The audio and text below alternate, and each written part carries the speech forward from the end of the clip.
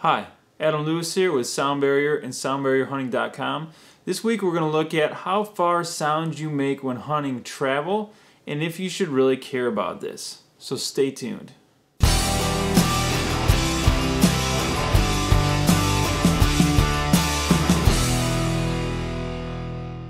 So when we're hunting, we have a lot of opportunities to make noise. From coming and going from our stand locations, hanging stands, taking down stands, whether it be crunching through leaves, breaking twigs, brushing against things, or our equipment. And nowadays we have so much equipment, there are tons of opportunities to make noise with it. Clang, bang, clunk it, we've got metal, we've got plastic, everything. We have so many things, and with more things is more opportunities to make noise.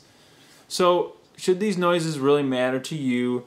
Is it really going to affect your success that much? So today we're going to take this simple sound level meter and we're going to take a typical noise that a lot of hunters make and take a look at how much noise it really makes and how far does that travel.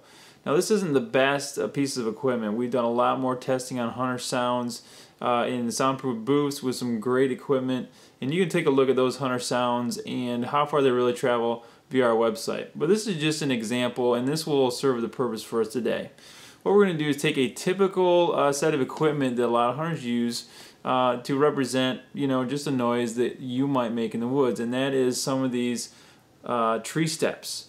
It could represent anything that's steel or metal that you could cling, clang, clunk, and make noise with. So what I'm going to do is set up the sound level meter. I'm going to hit it a few times. We're going to get a maximum reading, and then we're going to look at how far is that really going to travel in the woods. So here we go. So with a few clangs, this is what we got. We got 74.8 decibels as the max. It was somewhere around high 60s, lower 70s with several of the clangs. So we're going to take that average of maybe around 70 decibels and just see, for this example, how far is that going to travel in the woods. Now it's really easy to calculate this. All you have to do is take some simple physics equations and you can project out how far this is going to travel on a calm day. Now we all know that if it's really windy or noisy out because of wind or rain or something like that, that is going to cover some of that sound. But we're talking about clear, crisp days like morning, evening hunts when it's real quiet.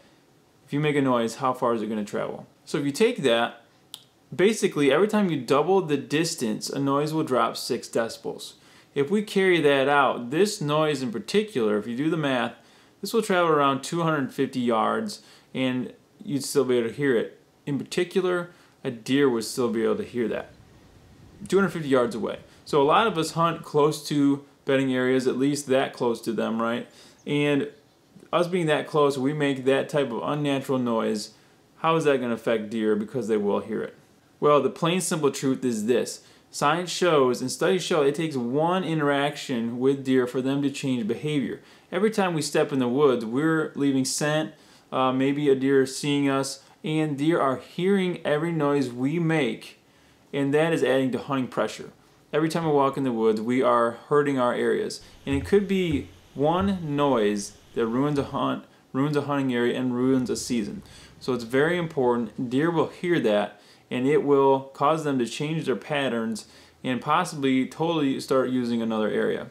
So it's vital to our success that we find ways to eliminate this noise, to eliminate any chance of making these noises that could ruin a hunt, a hunting area, or a whole hunting season.